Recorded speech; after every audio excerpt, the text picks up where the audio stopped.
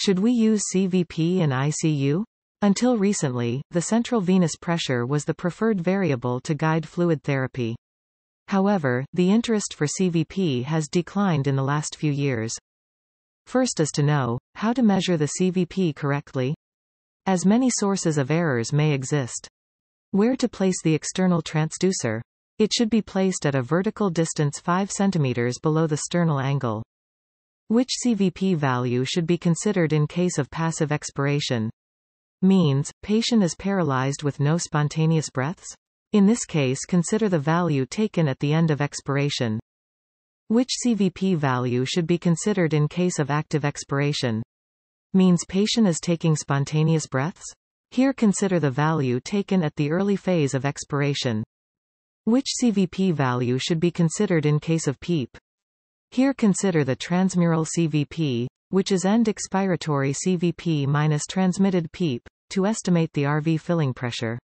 Now transmitted PEEP can be obtained after multiplying PEEP by the transmission index, where it is calculated as the following ratio: end inspiratory CVP minus end expiratory CVP, divided by plateau pressure minus PEEP.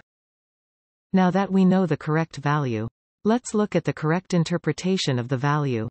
Can CVP predict fluid responsiveness? Definitely not. Can CVP changes during preload challenges assess preload responsiveness? No, again this is also not possible with CVP. Can CVP reflect the RV function? Yes, we can know the RV function provided the transmural value is taken into account. Can CVP help to target the optimal map? The mean perfusion pressure of each organ is the difference between mean arterial pressure and CVP. For this purpose, the measured CVP but not the transmural CVP must be considered. Here the target is to either reduce the CVP or increase the MAP to improve the organ perfusion. The take-home message is, central venous pressure is a pivotal hemodynamic variable, since it provides important information on the right ventricular function and on the mean organ perfusion pressure.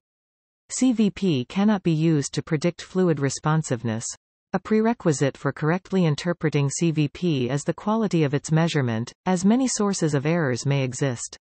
As it is recommended to insert central venous catheters in patients with shock, it would be regrettable not to use them for measuring CVP to assess at best their cardiovascular status. Thank you.